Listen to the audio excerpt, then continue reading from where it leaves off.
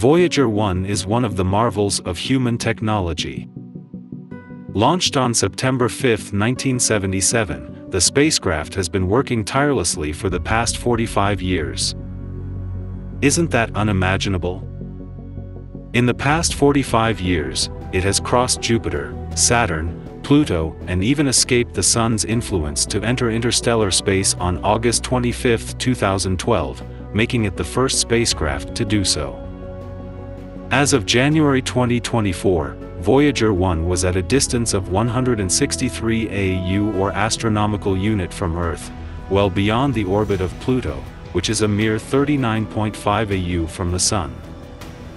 For reference, the distance between the Sun and Earth is 1 AU. Voyager 1 is so far that it takes approximately 22 hours for a command from Earth to reach the spacecraft. At that distance, it is the farthest human-made object ever made. Commands are sent to the spacecraft, and data received from it through NASA's Deep Space Network. But NASA received some strange signal from this spacecraft in September of 2023 which sent the entire scientist community in shock. What were these signals? And what is Voyager 1 doing now? Let's find out. Welcome to Lab 360, it's time to explore. 5 interstellar probes, that is spacecraft which have enough velocity to leave our solar system, have been launched so far. Voyagers 1 and 2 and Pioneer 10 have already gone interstellar, while Pioneer 11, and the New Horizons spacecraft, whose primary mission was to study Pluto, are on their way to cross the Sun's influence in the near future.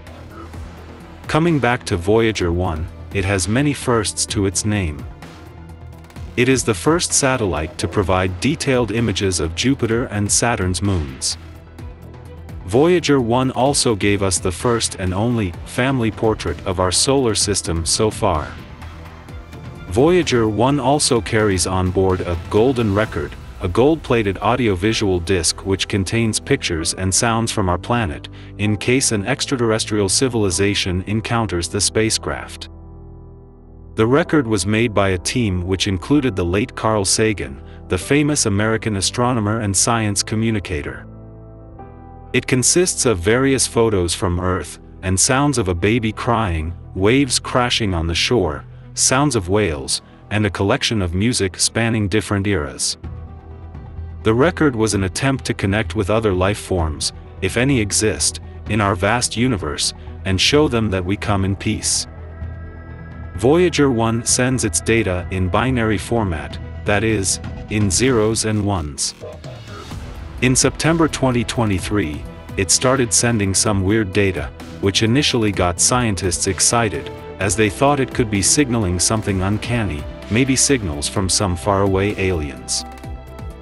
But later, the scientists found out that it's just rubbish data that Voyager 1 was sending because one of its parts had gone haywire. Effectively, the call between the spacecraft and the Earth was still connected, but Voyager's voice was replaced with a monotonous dial tone, the engineering team said. The team tried updating the software too in October, but the issue stands unresolved. It's not that glitches have never occurred in Voyager 1 before. After all, it has been working since the past 45 years, and many problems have come and have been resolved by the long-standing Voyager 1 team. But the problem that occurred in September last year was one of its kind, so much so that the team hasn't yet been able to identify what the problem actually is, almost 5 months after the problem surfaced. Finally, on December 12, 2023, NASA declared that Voyager 1 is unable to send useful scientific data due to issues in its subsystems. So is it time to say goodbye to Voyager 1? Well, the Voyager 1 team refuses to give up. They continue trying passionately to bring their dear Voyager 1 back in proper shape. What keeps them going is that they have still not run out of ideas, and that is enough to give them hope. But even if Voyager 1 does go silent, it would have far exceeded its mission expectations. And let's not forget, its twin, Voyager 2, is still going strong and continues the voyage.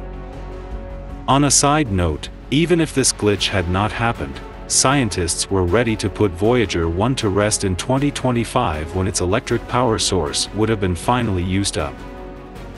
Now, you might be wondering, what power source can continue supplying power for 45 long years? The spacecraft surely can't carry 45 years worth of fuel. Well, the electric power source on board Voyager 1 is a kind of a nuclear battery.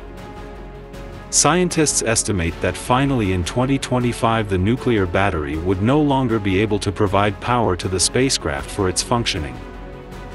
So will Voyager 1 be able to live its full life until 2025, or will its extended mission stop short now itself due to the technical glitch? Let's hope the Voyager team is able to bring back their beloved spacecraft back in action, and it continues to amaze us with what it encounters beyond the cold icy boundaries of our solar system. Share your thoughts in the comments section below. And be sure to subscribe to Lab 360 for the latest revelations in space exploration. Hit the bell icon to stay updated, and let's continue to explore together.